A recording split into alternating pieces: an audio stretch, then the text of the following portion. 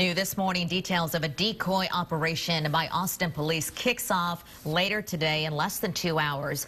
Officers will be scattered around busy crosswalks around Austin, except you're not going to know they're officers because they will be in plain clothes. They're looking for drivers not paying attention, and that's because there has been 8 pedestrians and bicyclists killed in crashes so far this year.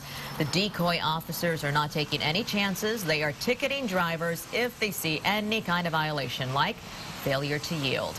Police Chief Art Acevedo says Austin drivers need to pay attention, and his officers are doing this, he says, to save lives.